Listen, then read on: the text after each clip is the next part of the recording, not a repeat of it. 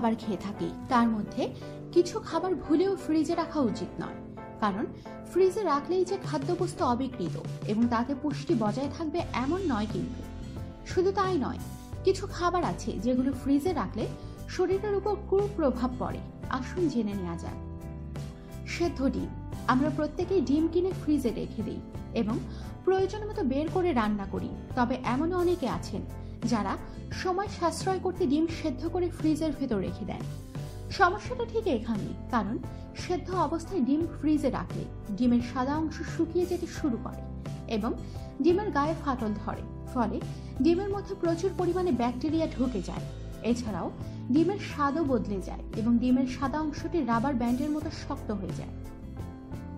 দুধ জাতীয় খাদ্য। দুধ দিয়ে বানানো কোনো কিছু ফ্রিজে রাখা উচিত নয়। যেমন ধরুন, ফ্রিজে দুধ রাখলে তা দইয়ের মতো হয়ে যায়। আবার চিজ ফ্রিজে রাখলে তার স্বাদ ও আকারের পরিবর্তন হয়। ভাজা জাতীয় খাবার। যে কোনো রকম ভাজা, তা সে চপ হোক বা ফ্রেঞ্চ ফ্রাই, চেষ্টা করুন গরম গরম খেয়ে নিতে।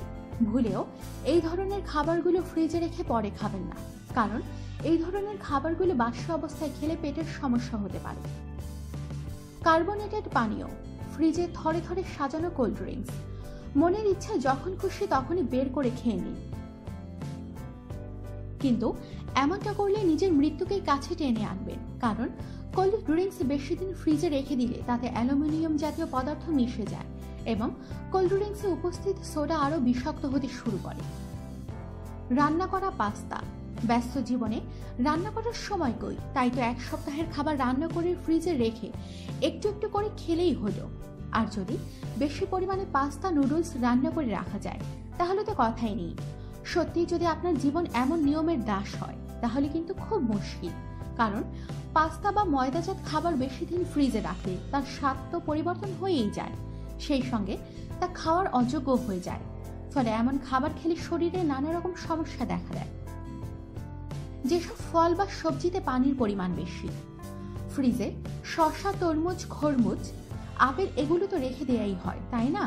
এছাড়াও লেটুস, পালং এই ধরনের শাকও জায়গা করে নেয় ফ্রিজে। কিন্তু জানা আছে কি, এই ধরনের ফল বা সবজি একদমই ফ্রিজে রাখা উচিত নয়। কারণ এই ধরনের খাবারে প্রচুর পরিমাণে জলীয় পদার্থ থাকে, তাই ফ্রিজে রাখার সঙ্গে সঙ্গে এগুলো বরফের মতো জমে যায়। সপ্তাহে একদিন বাজারে গিয়ে বেশি পরিমাণ মাছ বা মাংস কিনে আনা এখন রেওয়াজ। কারণ সারা সপ্তাহের ব্যস্ততায় কেউই আর প্রতিদিন বাজারে যেতে পারেন না।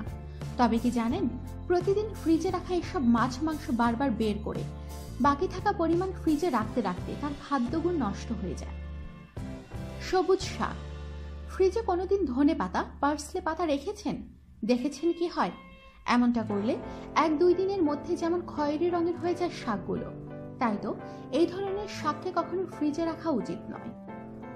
আমাদের সাথেই থাকুন, সাবস্ক্রাইব করুন।